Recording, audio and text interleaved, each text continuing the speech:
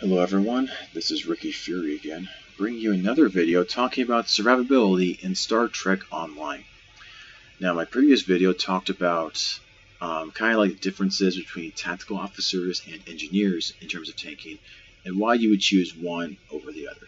Basically, with the TLDR for super that is that tactical officers are able to deal inherently a little bit more DPS for the typical beam fire build, while engineers are able to have significantly more combined damage and shield resistance. Now, tactical officers can technically spike at technically slightly higher damage resistance rating or damage resistance percentage, but tactical or engineer officers are able to have significantly higher shield resistance, and so should be able to tank a little bit better than tactical officers ever could. Today in this video should be hopefully a little bit shorter. I will be talking a little bit about science officers in terms of science abilities and science and tanking in general. I'm not particularly someone who's experienced in science tanking because science tanking is quite a bit different than the other two classes in terms of tanking, so it's going to be a lot more generalities here. In the next expansion, I promise I will be making a science Jem'Hadar character, and I will be experimenting with a lot of this much more in depth and seeing what is the best from what I can tell in terms of like skills and those types of things. Before I even get into that, in most MMOs out there, you generally have your three classes. You have your class that deals the most damage, you have your class that's able to tank the best, and you have your class that's kind of the support class that either adds heals and shields to your allies so they can survive easier, or they can add buffs to your allies and debuffs to your enemies, so that your allies are able to do more damage and stuff. You're able to take stuff a little bit easier, or that the enemies will do less damage or will get hurt easier, faster from your allies. And so based on those three general kind of classes in MMOs, the generality thing is that in Star Trek Online, your tactical officers are your DPS guys, the ones that do the most damage. Your engineers should be the ones that are the tanks that do the most, that are able to soak up the most damage in fights.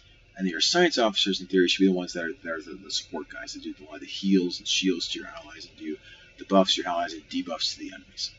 Now, in reality, the way that Star Trek Online works is that in space, outside of your 5 specific captain abilities, virtually any captain can pilot any ship and do any of those 3 roles easily. Now, obviously, certain types of ships will be able to tank, do DPS, do support types of abilities and things a little bit easier than other ships.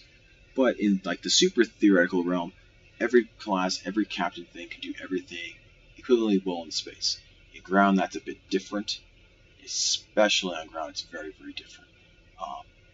If you're a super casual player, I recommend picking a captain based upon the ground abilities and things you want to do on the ground, because that one's a lot less. Well, has a lot less choices in terms of things they want to do. And if you want the most choices, I'd actually go with a science captain. They're exceptionally good for healing. They can do tanking very well on the ground, and they can also do a lot of damage really quickly with AoE abilities as well on the ground. They're kind of like the all-round class for ground. Their space stuff is a little bit awkward, though. And that's why I don't think I really see very many of them in space. Instead, I also don't have a lot of time experience with them in space, and so I am not the best expert when it comes to this. But I'm going to give my best shot, and then after the expansion launches, I'll hopefully be a better expert after playing with stuff for a while with my Jem'Hadar science character. When it comes to science abilities, the reason why science theoretically could tank really well is that a lot of your science abilities, as I talked about in the threat generation video, a lot of the science abilities do zero distance stuff. So basically, in terms of threat generation, it's first time TLDR here. Basically, whenever you're dealing damage, the closer that you're dealing damage to the enemy, the more threat that amount of damage is going to give to that enemy to want to attack you. So, I mean, just to give super basic examples, like if you have 2 ships, if you have you and an ally that are attacking an enemy ship, and you're both dealing 1,000 damage per second to them. But you happen to be 1 kilometer closer than your ally, the enemy is going to be attacking you instead of your ally. Simply because you're closer, that amount of damage you're doing per second is the same, but because you're closer, he'll want to attack you because you just seem more threatening because you're closer. Now, the way the law of science powers works is that, like, since the gravity well, Tyke and drift, tractor beams, those are the kind of 3 basic ones, but there are a lot of other ones that also do this. Those abilities are basically kind of like pretend zero distance stuff to your enemy. So basically, like, even though you're maybe you're 8 kilometers away from the enemy, but because they have a gravity well from you on them, the enemy thinks that you are zero kilometers away from them because you're dealing damage from theoretically 0 kilometers from them. So they inherently are going to want to focus, like, assuming that your damage is relatively close to other people around you, or because of threat duration and things, like that equivalent amount of relative damage is still, it's like kind of close. They're going to want to attack you instead of your allies. Now that only works super well as a science tank if your science abilities happen to be doing a lot of damage. So in the theoretical science tank builds, or theoretical science builds you'll see out there, the ones that are very much focused on basically just your science abilities, what they'll actually be built as, because a lot of science ships are 3-3, a lot of them will have a lot of torpedoes, and then some very specific energy weapons that they're not meant to deal damage. Instead, they're meant to just deal a particular proc from the energy weapon to the enemy. The same thing with the particular torpedoes that are chosen. It's basically meant to have the additional procs that will allow your science abilities to hurt even more on the enemy. And so for a lot of their builds, they'll actually have auxiliary primary with shield secondary. Obviously with my picker ship, because I still don't fully understand how science works, I opted for AP Firewall for the science character, which is very suboptimal.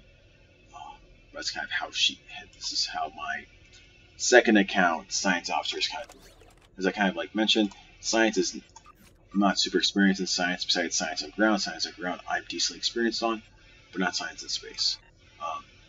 Most of her experience has been on ground when I've done PvPs and things. So, yeah, I mean, that's kind of how science builds typically are. I'll get into the 5 abilities and why some of these can be particularly good for tanking. First thing is sensor scan. Unlike the tactical version, which is just one target, the sensor scan can do up to 15 targets of an all damage resistance rating lowering for 20 seconds. With that 20 seconds, corresponds pretty much exactly with, what do you know? Gravity Well, which also lasts 20 seconds. So basically, you launch Gravity Well at a group of enemies. You basically immediately launch a sensor scan right after that, and boom, your Gravity Well, because you hope they're maxing auxiliary first and have that basically a maximum, your Gravity Well is doing a ton of damage. And if you have 5 science consoles, you have tons of sonic damage on EPG stuff in your stats as well. So all that combined, along with a significant damage resistance debuff on them, your Gravity Well alone will be doing a ton of freaking damage on them. So yeah, and also because if you have if you're running a pure real science build, you're not going to have threatening stance, so you really need to be relying upon your damage and then just your plain threatening stance, having that up in order to actually have the threat and things to have them attack you. Of course, it's kind of a balance because if you do too much damage, then you're just a normal DPS person. So kind of balance as to how to do one over the other is kind of a tricky thing. That's why I haven't fully figured it out yet. The next ability here is Scattering Field. It's does give some good damage resistance, as well as giving some decent bonus all damage, category 2 damage. The thing is, though, this isn't just yourself. This is yourself and allies within 3 kilometers. So if you're a tank, your tactical guys that are doing lots of damage around you, that be within 3 kilometers, they would really love to have you activate this thing so that their DPS, if they're doing, especially if your DPS run, is going to go up significantly, and they're going to really love you for it. Because of that, this sort of thing isn't particularly great for playing threat generation, just because your damage as well as your allies are going up, and since they're both going up, the overall threat generation for you versus your allies isn't particularly going up any higher. Technically with the math, yes, it would go up slightly, but because of, like, if you use a threatening stance, that amount of damage will go up slightly, but just because the multiplicative numbers is going to be less for you than for your allies, because in theory you would do less damage than they would, this overall percentage isn't going to be that great overall for you. I'd really activate this more. I would see this being activated more for the damage resistance rate for them than for the actual damage for you. Another one is 7 Nuclear Beam. This is a single target activatable ability. This thing has 2 great, awesome things on it, which kind of like more as a supporter style would kind of be how you would want to use this, but as a tank, it's also great as well. So if you're fighting a really particularly tough enemy, maybe you're fighting, let's say you're fighting an NPC Voth ship that has reflective immunity matrix up, so that it's taking 0 damage, and it's redirecting all of the energy damage back to your allies that are trying to destroy. Well, you could activate this thing, remove all the buffs on that ship, including the immunity on it, and boom, your allies can hurt the ship again. Not to mention that if you add minus 75% all damage to them for 30 seconds, if you're attacking a guy that's hurting your allies a ton, he's now not as bad. It's easier to attack and destroy. Yeah, it's a decently good ability, especially for a lot of your lower and medium level allies that are trying to fight with you. For Science Fleet, most of this stuff your allies aren't really going to notice or care about. The reason why a lot of your allies will notice when Science Fleet is up is more because it's going to add a 40% shield resistance to your allies. Which, as I was mentioning in the damage resistance video, which again I will be making better after the expansion, especially when I get more with how video editing works with my free video editing software I have instead of some of the paid ones that I used to have when I was in school. This 40% shield resistance is why your allies are going to notice that they have Science Fleet. It's going to make their shield significantly stronger. It's not because that they get additional shield restoration shield capacity, is because the shields are literally going to be able to take more damage than they did while the shield resistance wasn't on. So yeah, whenever I initially chose to make a science character, I initially made it because of Photonic Fleet, and that I'd be able to, on a dime, if I wanted, be able to beam in 5 ships for like a minute or two. That would do a little bit of damage, do a little bit of distraction. Like for instance, on this particular character, before I got this ship, I had a tier 4 science ship, which only had like 27,000 hull on it. Now, if you have 27,000 hull and you're trying to fight the Vodwar in the Delta Quadrant, it sucks because their torpedoes and mines one-shots you. Completely, utterly one-shots you. And so, like, the only way that I was able actually to beat it on my science character was I had to bring in Photonic Fleet. I had to zoom around a bit. I had to keep on firing gravity wells to get them stuck. And then kind of like I kept on zooming back and forth from a distance to kind of fully drain them and beat them. And then in the final mission, in the Delta Quadrant, because I had a tier 4 ship and I had a lot of rare MK12s. The takedown mission, I literally had to just let my allies beat the enemy for me, and to keep having enemy ships kind of beat in because my ship couldn't really do very much. I mean, still something. Now, the reason why this is kind of less valued today than what it was back a while ago is because we have different space starship traits like improved command frequency, which a decent amount of people will still use, and then you're able to basically spam fleet support now. Instead of having the restriction of 50% hull in order to use it, and a cooldown of 15 minutes,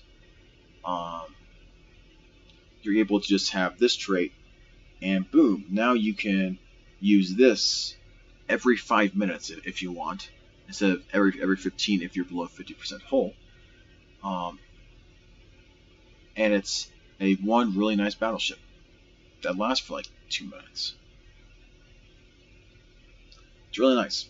Now this guy is also a 5-minute cooldown, but it can lower to like 2.5 to 3 minutes if you're constantly spamming science abilities, and you have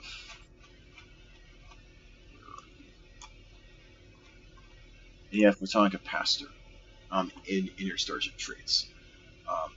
That will lower it by 20 seconds for every time you activate an ability after 10 seconds. Because that's 10 second cooldown whenever you use the photonic capacitor. So, I mean, it's like every minute you're lowering like the minute by 2 minutes, so it's like 2.5 to 3 minutes if you time it right. You're able to have photonic capacitor concept, and this, I believe, lasts for about a minute, so if you time it right for about a third of your fights, you'll have photonic fleet up, assuming your photonic fleet does not get destroyed before that minute's up.